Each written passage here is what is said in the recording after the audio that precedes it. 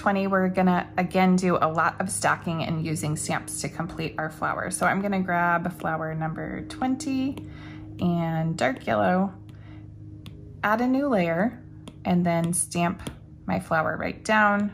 I'm gonna adjust the angle by grabbing the arrow tool and just moving it a little so it matches my other flower. And now the first thing I did is add this pink element right here, which is actually a leaf stamp. So I'm gonna add a new layer. I'm gonna grab pink, and then I'm gonna scroll down to, I believe, leaf number 10 here. So go ahead and just stamp that right down. Use your arrow tool to adjust it, and I'm gonna put it right, just tap it right into the center there. Adjust the angle a little more. All right, that looks pretty good. So now we wanna add those two little white florals, and those are another stamp. So I'm gonna grab white, and that is flower stamp number 2. And since these are separate elements, it'll be pretty easy to edit. So I'm gonna go ahead and leave that on the same layer as my pink and make my flower a little bigger. All right, so if you have trouble getting it the exact size you want, just stamp it down. That came out pretty good. But let's say I had trouble getting it the exact size I wanted. Then I could just stamp it down and use my selection tool here, the little wand, circle it, grab the arrow tool, and just make it the exact size I want. In that case, what I would do is have trouble with duplicating my layer because there's two things on the same thing. To fix that, all you have to do is grab your ribbon tool, circle the element you want to recreate, and then come down here and tap copy and paste. And now you can see it added that on its own layer just by copy and pasting. So then I can duplicate and move things down. I just want to show you there's a lot of different ways to achieve the same thing. So I want to try to show you some various ways in case you do something that's hard to undo and hard to get back to. So now I'm just tapping my layers and merging them down so they're all on one layer. So all my decorative floral elements are now on one layer, so I can shift it around if I need to. All right, so all we have to do now is add those little background details, and that's really easy because again, they are stamps. So I am going to grab teal. I'm gonna do my dark teal, and I'm gonna grab heart stamp number 2. It's got all these little dots around it. Actually, I think I had used heart stamp number 1 with the lines. So I'm gonna stamp that down. It's huge, but since we're on our own layer, that's okay. We'll grab our arrow tool, make it smaller, shift it right into place.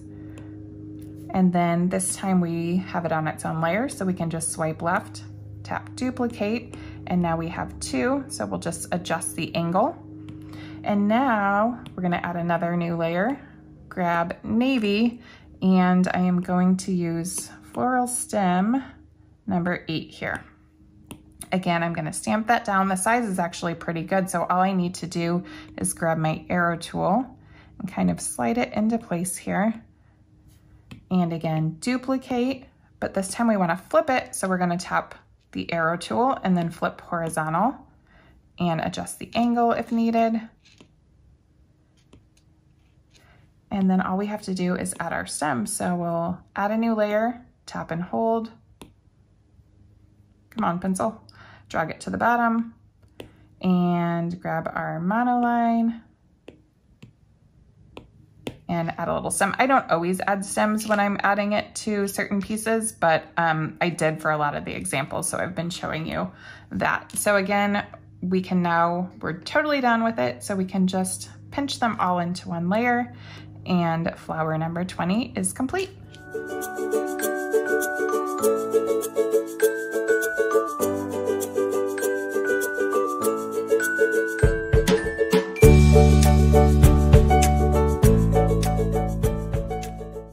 For flower 20, we're gonna again do a lot of stacking and using stamps to complete our flower. So I'm gonna grab flower number 20 and dark yellow, add a new layer, and then stamp my flower right down. I'm gonna adjust the angle by grabbing the arrow tool and just moving it a little so it matches my other flower. And now the first thing I did is add this pink element right here, which is actually a leaf stamp. So I'm gonna add a new layer. I'm gonna grab pink, and then I'm gonna scroll down to, I believe, leaf number 10 here. So go ahead and just stamp that right down. Use your arrow tool to adjust it, and I'm gonna put it right, just tap it right into the center there. Adjust the angle a little more. All right, that looks pretty good. So now we wanna add those two little white florals, and those are another stamp. So I'm gonna grab white, and that is flower stamp number 2. And since these are separate elements, it'll be pretty easy to edit. So I'm gonna go ahead and leave that on the same layer as my pink and make my flower a little bigger. All right, so if you have trouble getting it the exact size you want, just stamp it down. That came out pretty good. But let's say I had trouble getting it the exact size I wanted. Then I could just stamp it down and use my selection tool here, the little wand, circle it, grab the arrow tool, and just make it the exact size I want.